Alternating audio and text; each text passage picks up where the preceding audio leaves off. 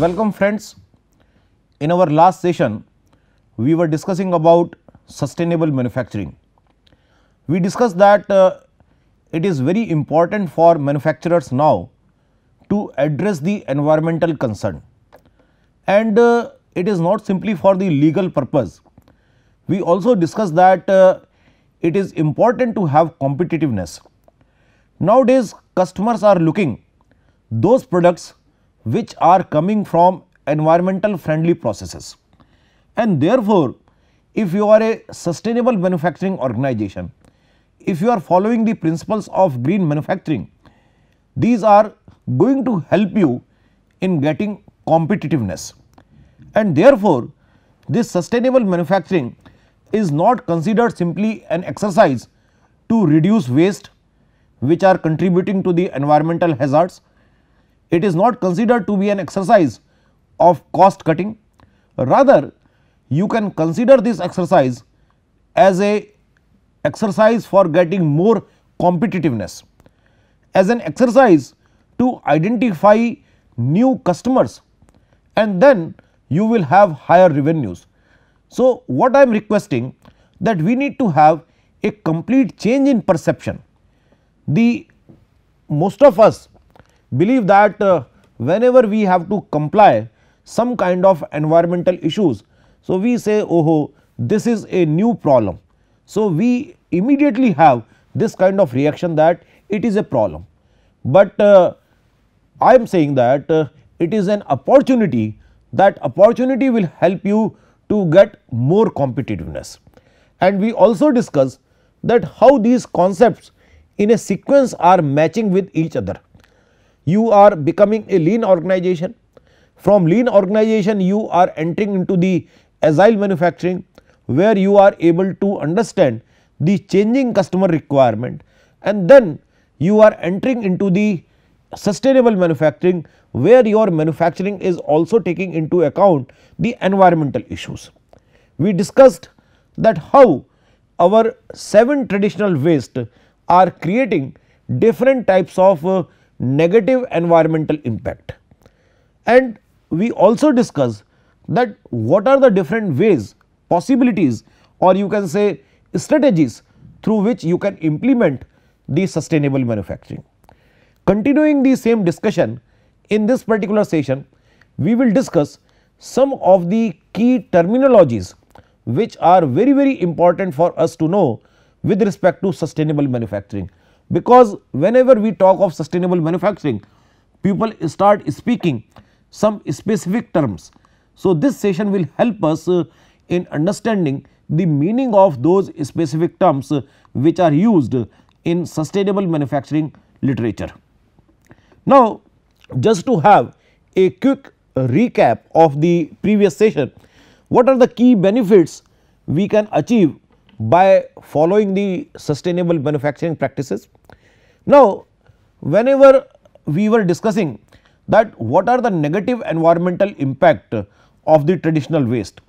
So, in that discussion, if you recall, many a times we discussed that because of overproduction, because of inventory, because of defects, you are using more resources in terms of material, in terms of energy.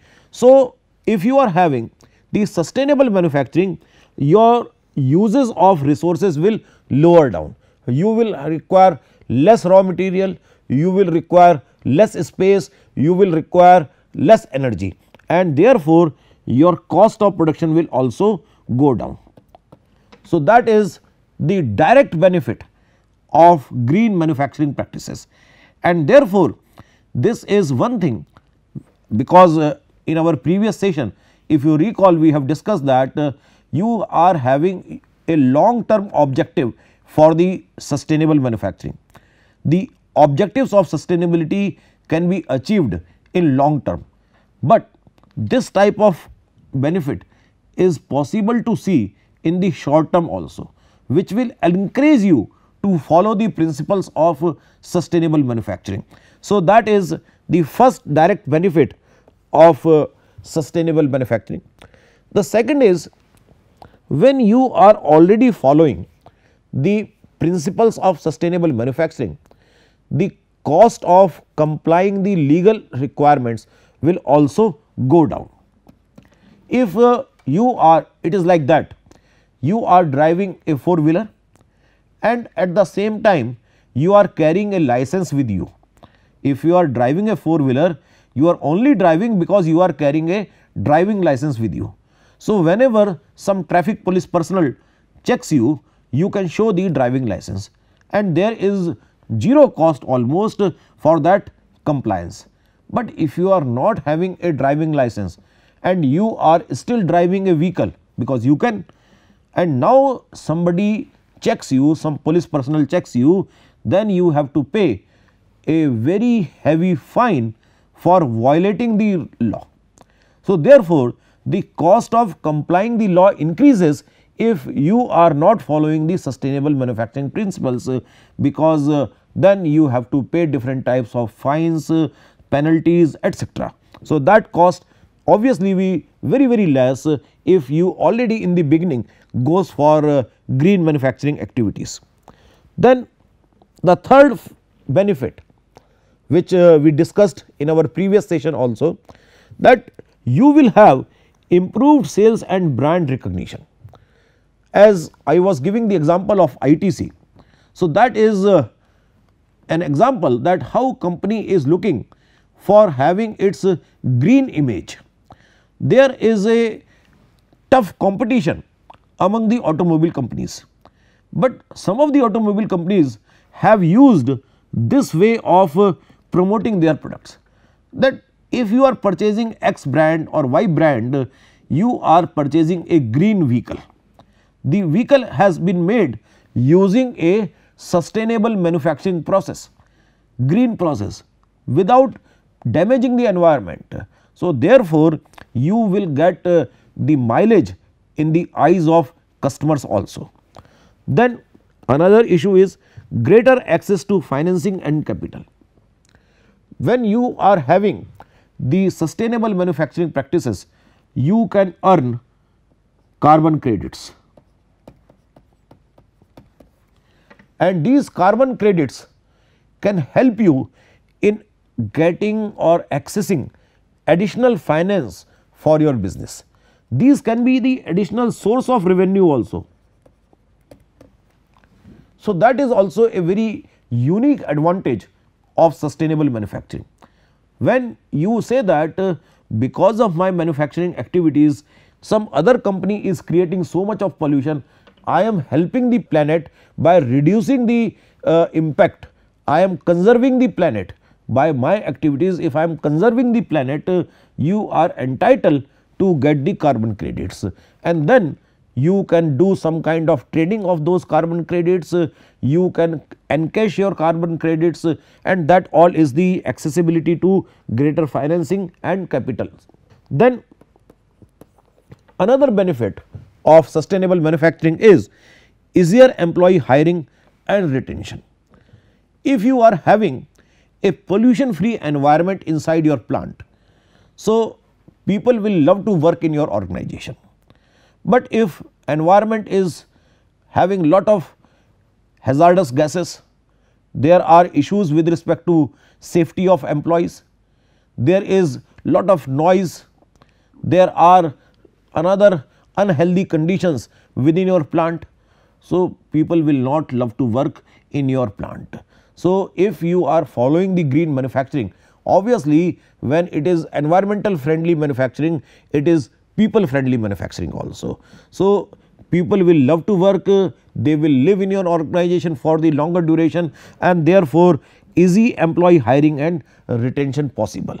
So, all these are the direct benefits of sustainable manufacturing, and therefore those intelligent manufacturers, those who understand the benefits directly, they are now moving into the green manufacturing and sustainable manufacturing, and through that they are trying to develop competitiveness for their organization. Now, coming to some key terms, some very specific terms which we use in context of sustainable manufacturing. One of them is environmental impact assessment. This is a very popular term which is normally used in big projects. So, any large project you are going to have, in that case environmental impact assessment is a kind of a prerequisite, and what we do is the process of identifying and evaluating the consequences of one economic activity on the environment and on when appropriate mitigating or these consequences. That means, if I am going to build, let us say, a dam in some part of Uttarakhand. So, what will be the consequences of building that dam on the environment? So, the complete study is known as environmental impact assessment. There may be different types of economic benefits, there may be another kind of social benefits, but how that project is going to impact the environment, that is the component of environmental impact assessment, and this is becoming very important nowadays, because people have become more aware. There are a lot of sensitivity about the environment issues, and therefore, for any big project this environmental concern is becoming very serious. In India also we have seen that people are very crazy about large hydro projects, they are also crazy about various kind of nuclear plants.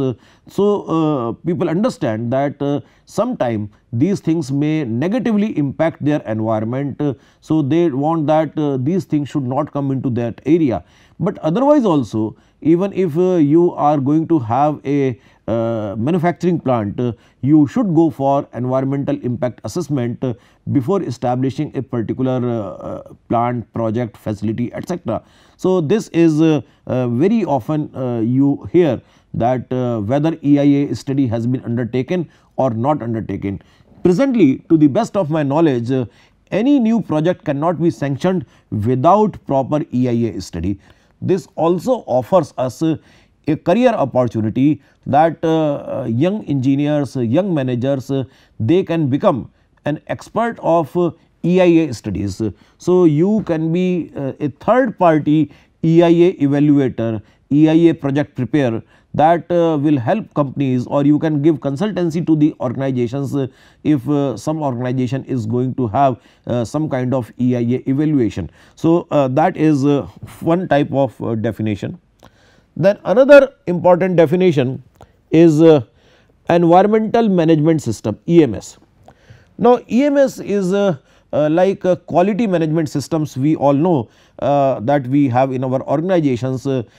Similarly, you also have environmental management system, that what type of environmental system or the practices you are following. So, this is a framework that helps a company achieve its environmental goals through consistent control of its operation.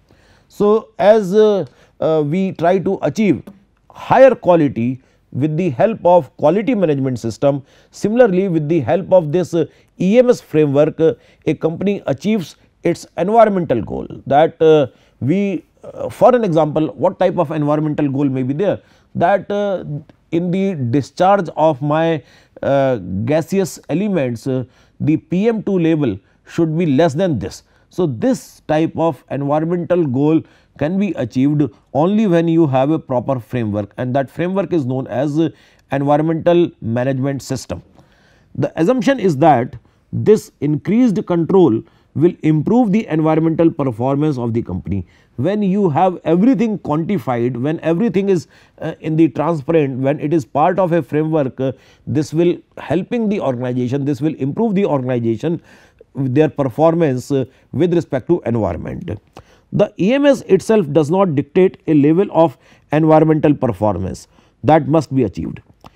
So, as this is purely your own choice, that what type of performance you are going to have for your company. As such, there is no standard set in EMS. You need to develop your own framework, you need to decide that what level of objective you want to achieve, what is your target for gaseous discharges, what is your target for liquid discharges, what is your target for other kind of reprocessing activities. So, you decide your own target based on your business, based on your goals, etc. Developing a framework for that is known as EMS. So, like our QMS where we have ISO systems, here also we will see that we have ISO systems which is basically the conversion of EMS into a kind of SOP, standard operating process, need to follow in the organization. So, this is like following how that framework with the help of ISO system, and this ISO standards are developed by international body in order to establish requirements, specification, guidelines, characteristics that can be used consistently to ensure that materials, products, processes and services are fit for their purpose. We have discussed this ISO in line of either TQM or QMS, quality management systems, but ISOs are also applicable. They are actually developing, they are giving you a guideline that how to develop a framework, and values in that framework you have to fill on your own. So, like ISO 14001, that is for our environmental management system we just discussed, and another ISO is 50001, that is for energy management system. Both these are applicable for sustainable manufacturing, green manufacturing. If you have 14001, it means you are following some kind of environment management in your organization. If you are having 50001, you along with environment you are also following this energy management system. So, that is the framework, and you need to give values that if I am having a 50001 system in my organization, that how much solar energy I am going to produce, and then what I am going to do for that, how I am going to monitor whether in my total energy consumption this much percentage is coming from solar or not. So, these kind of things, values, whether I decide 1% or I decide 50%, that is not important. But even if I have decided that 1% of my entire energy will come from solar, what type of systems I have developed for that and how I am controlling that every day, every time, every second, whatever is my total energy consumption, 1% of that is coming from the solar. So, that is actually the purpose of these kind of standard frameworks, and these are the two very popular frameworks. Many organizations are now trying to get these certifications, and there are audit agencies which are available, which help you, which provide consultancy, as well as then finally they do audit for you and give these kind of certificates. And when you have these certificates, you can use these certificates for getting your carbon credits also. Then another important terminology is the landfill free. Now, what does it mean? That the waste which we are generating, the industrial waste or the municipal solid waste, most of the time that waste is used for landfilling, because you do not have any other use of that waste. So, that is a very interesting concept, that the waste is completely reused, recycled or converted into energy. If waste is completely used in these three things, either it is reused, recycled, or at least 90% of the waste whichever generated, that is reused, recycled or converted to energy, then we say that it is landfill free. Otherwise, if it is not possible to reuse, if it is not possible to recycle, if the waste is not converted into energy, then the only alternative available to you is to go for landfill. So, that is important thing, that if we develop our processes in such a manner that we produce only landfill free waste, then you will have a very sustainable manufacturing organization. Then another concept which is very interesting in the light of this sustainable manufacturing discussion, that is the concept of life cycle. Whenever we talk of manufacturing in green terms or sustainable or smart manufacturing, we immediately talk of life cycle assessment. Now, what is it life cycle first? Now, life cycle has two important points to make. One is consecutive and interlinked stages of a product, from raw material acquisition to generation of natural resources to final disposal. Now, from the original raw material to the final disposal of the product, that is actually the entire cycle. So, there are various stages, intermediate stages, where you are adding value, and right from this raw material stage, the product is being made, it is distributed, used by customer, and finally disposal. So, that is the life cycle, that is the complete life cycle of a product, that from the raw material to actually the disposal of those products. The life cycle stages include raw material extraction, manufacturing, production, transportation, use and disposal oblique recycling. So, all these are the various stages of life cycle. Depending upon product to product, there may be more or less stages, because like if I am talking of a service, in that service the stages are much less, because customer immediately comes into the contact of the service provider, and immediately the service is consumed, and there is less of disposal. But since in developing the service, in providing the service also, there may be uses of lot of equipments, tools, supporting material, etc. So, how that particular products are consumed right from the stage of raw material extraction to the final disposal, that is the life cycle of the service component. The second important definition is life cycle assessment. So, this was the second, this is another with respect to landfill free. So, now this definition says that compilation and evaluation of the inputs, outputs and the potential environmental impact of a product throughout its life cycle. Now, we have just seen that there are various stages in the life of a product. Now, it is possible that the negative impact of that product is more during the extraction stage, and during the distribution or consumer, when it is using or when it is being disposed, the negative impact is less. Many a times when we are discussing the sustainable manufacturing, we are only concerned during this production stage, but when we are talking of life cycle assessment, it is going to have the entire negative impact right from the raw material extraction to the disposal stage. So, that is the in totality a much wider concept of sustainability. The comprehensive examination of a product or service environmental aspects and potential impacts throughout its lifetime, including raw material extraction, transportation, manufacturing, use and disposal. For an example, you may say that I am producing, how it is going to have some kind of interesting discussion.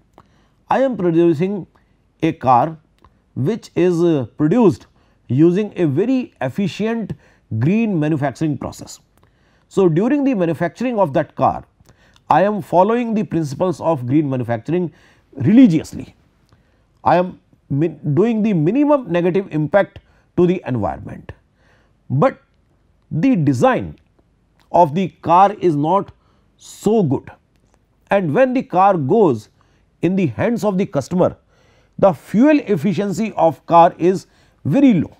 So, for driving 5 kilometers, it consumes let us say 10 kilometers of petrol, and because when I am driving 5 kilometers 10 liter of petrol is being consumed, it is totally creating a negative impact on the environment. So, if I am having a shorter vision of green manufacturing, I am only concerned with the production systems which is happening inside the plant. But when I am going for the life cycle assessment, I will also see that when this product will go into use, then at that time also it is an efficient product or not. So, taking 10 liters of petrol for driving 5 kilometer is creating all kind of negative things which I have enjoyed during the manufacturing, and therefore, it will neutralizes my environmental manufacturing efforts. So, nowadays it is important that at all stages of the product, whether it is from the extraction to the disposal, you should have a positive impact on the environment. Then on the basis of this life cycle discussion, we have another important thing that is in line, that is life cycle costing. Now, the life cycle costing, because you are passing through various stages from the extraction to disposal. So, in this case all cost associated with the defined life cycle of a product, including capital cost, installation cost, operating cost, maintenance cost and disposal cost.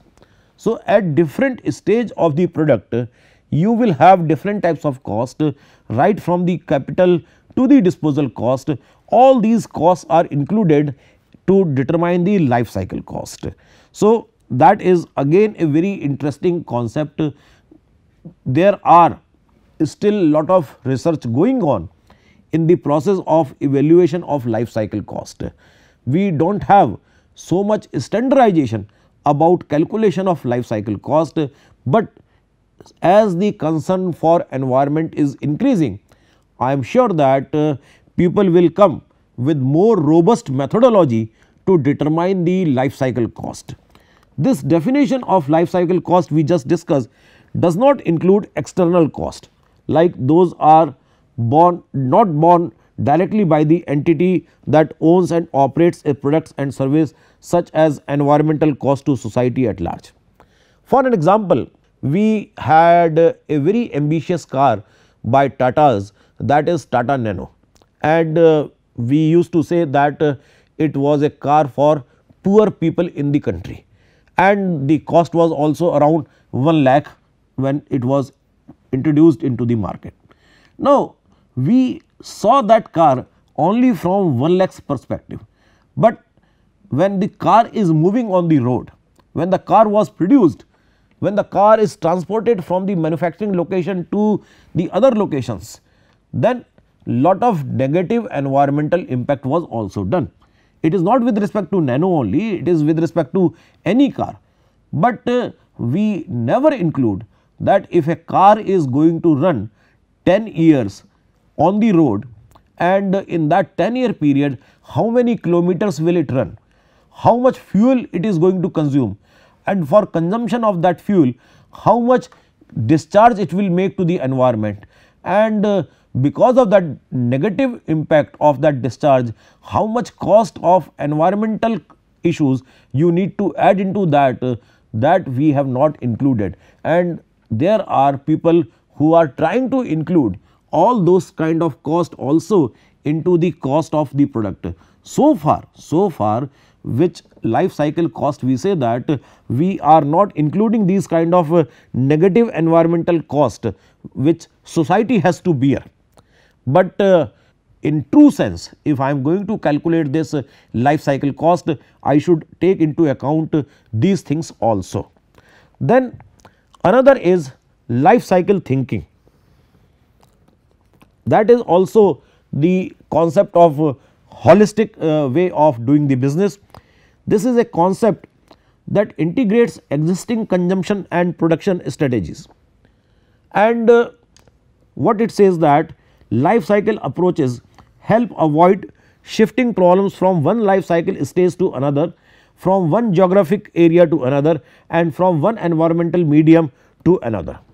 Many a times what happens that we have raw material, then production, then distribution, then consumption, and then finally disposal. So,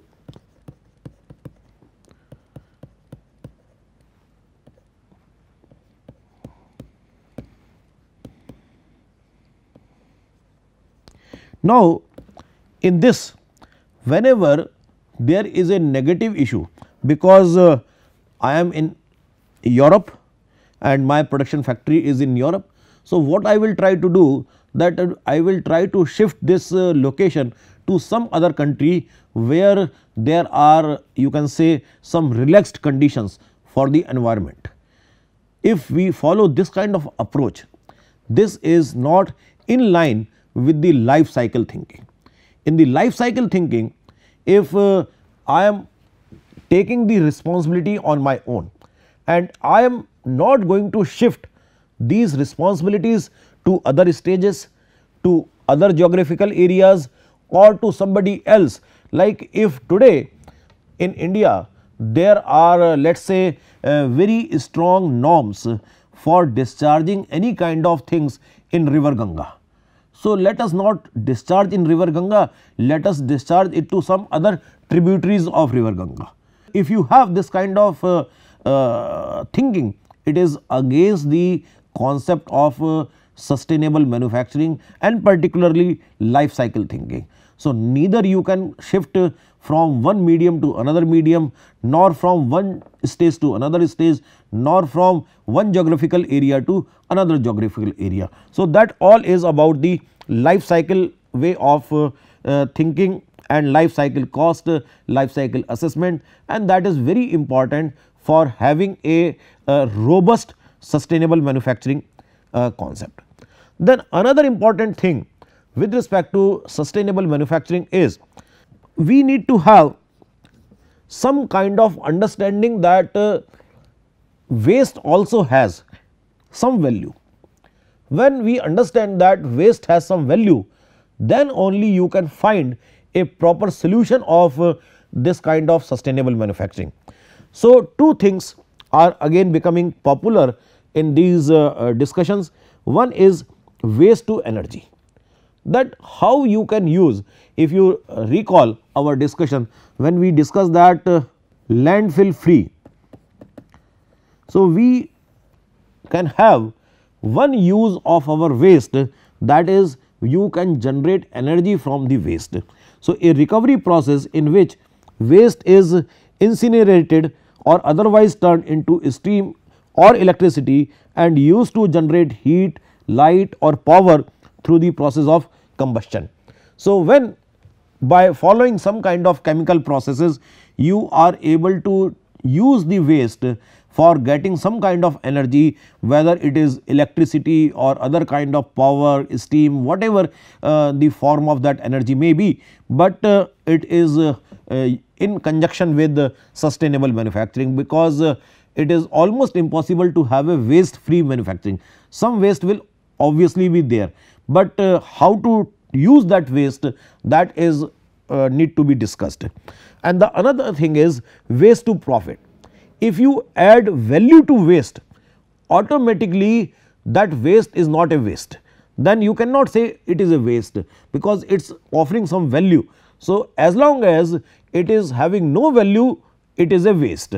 So, we need to also go to this concept that we need to convert waste to value, so that it becomes a revenue activity. The process of using one company's waste or byproduct as the input or raw material for another company, so that you can think of that output of this company is a input to other company. For an example, if you go to a rice mill, so in the rice mill, when rice milling is done, paddy milling is done, you get rice and then you also get lot of husk.